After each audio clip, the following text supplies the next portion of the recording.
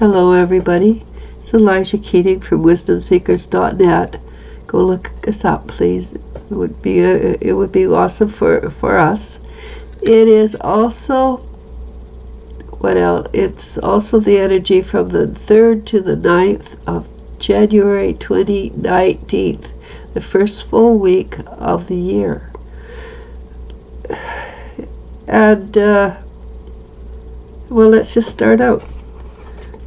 The first card is Dreams Come True, and you can see that it's the galaxy being held in hands that have energy in them, and it's there's also energy being shot through the galaxy.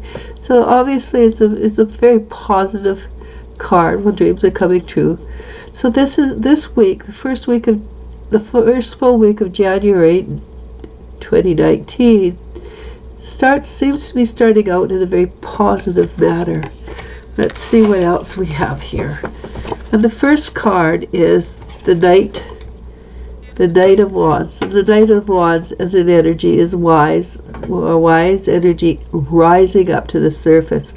Old energy, but for long forgotten, but you're beginning to remember it. There's a lot of wisdom there. If it's not, then it happens to be in your particular case a young person. They're a little bit flighty still. They haven't settled down to gaining the knowledge, but they will eventually be very wise people. Doesn't mean that in the meantime they're not full of beans. But generally speaking, it would be the wisdom rising to the surface.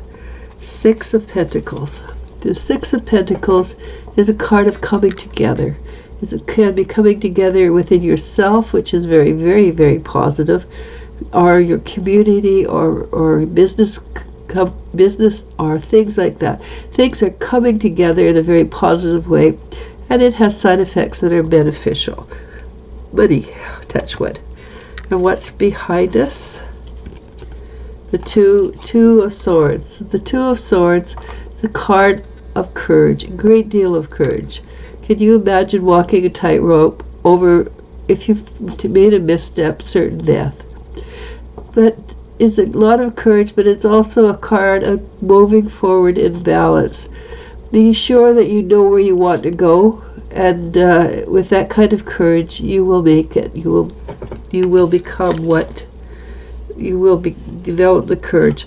And the Five of Wands. The Five of Wands is a card of, it's not truly arguing and fighting and things like that. It's showing that you're capable of standing up for yourself. Is that good or bad? Of course it's good. Because as long as we live, we do not want others to manage or control our lives. We want to be the ones that are the deciders, because we are the only ones who are truly responsible for our lives, unless you're under 5 years old, and then your parents have decision, and in that legally it goes even farther. But what's in front of us for this week? This is very positive. It's three of Cups. It's celebration. Well, I can tell you on the 10th, my daughter's going to have a birthday, so we're going to be celebrating. So the Three of Cups is a positive card of joy and true celebration. Oh, why not? We've worked so hard the last few years. Why not celebrate? And I know we've just done a whole lot of celebrating. But it seems this is a positive week, and I'm not going to argue with it. I'm not going to argue with the cards. So what's in front of us is the Knight of Cups. And the Knight of Cups is our being on cloud 9, extremely happy. It is also the wish card. So make a wish. This is your week. Make a wish. Make it grandiose. So what else? The Chariot. The Chariot has a similarity to the Two of Swords.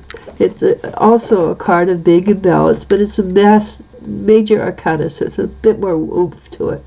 It's also going forward to, in the way that you're comfortable with, and maintaining that forward movement. The big thing is that you do it in balance. You do it knowing that it's the right way to go. And after that, I don't know why we get that, because it doesn't really match.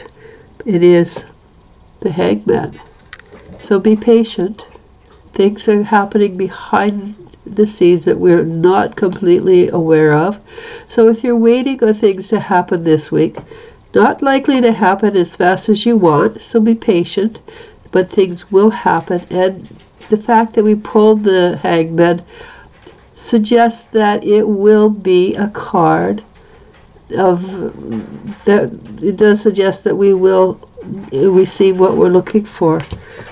And that's it.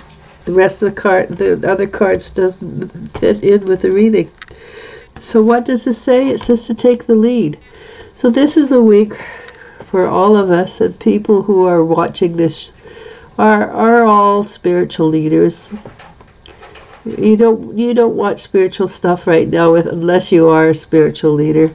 So dreams are coming true, but they're coming true because we're choosing to take the lead. Be proactive, stay in balance, enjoy your life, look after that which is yours, allow the wisdom to surface, and things will come together in a very positive, proactive way. And again, make a wish. With that, I'm going to say namaste.